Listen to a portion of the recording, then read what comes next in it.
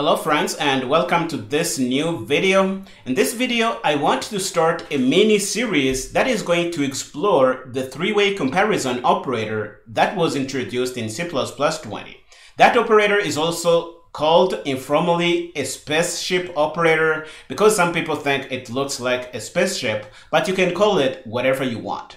The good thing about this operator is that its main goal is to simplify how we set up and maintain logical or comparison operators in C++.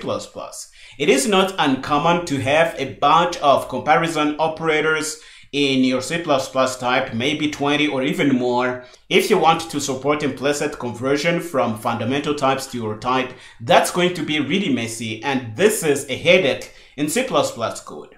The three-way comparison operator is an effort to make this simple in that you can only implement the three-way comparison operator, and any C++20 compiler is going to synthesize all the other operators from the three-way comparison operator.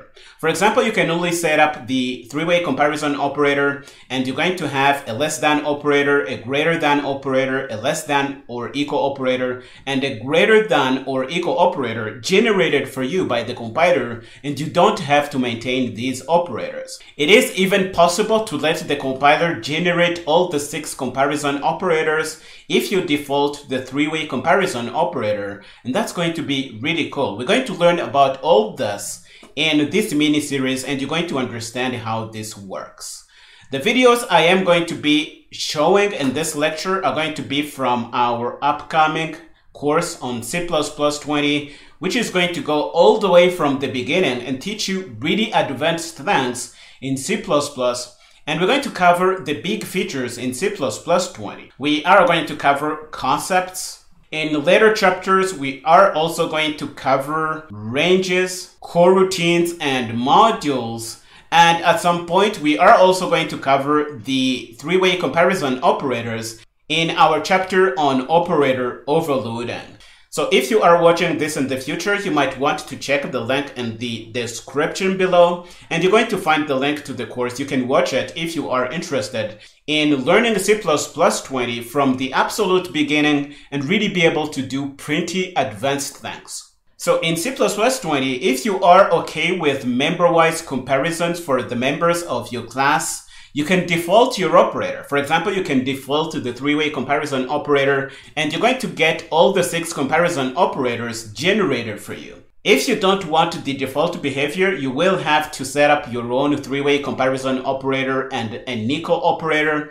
And if you do that, you will need to know about something really important in C++20.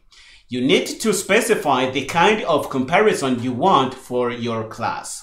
We have 3 kinds of comparisons. We have strong ordering, we have weak ordering, we have partial ordering. If you don't know what these mean, please watch the next video. I am going to explain this, and this is going to set a strong foundation on how you really work with your C++20 comparison operators. If you want more information on this, you can click on these links. They are going to try and explain it, but this is really not digestible for beginners. That's why I am setting up this series to really try and explain this in English so that even beginners in C++ can really understand this. If you want to learn about the three-way comparison operator in C++, head to the next video and we are going to go in detail about this, and I hope you're going to enjoy this series. So go ahead and finish up here and meet me in the next video.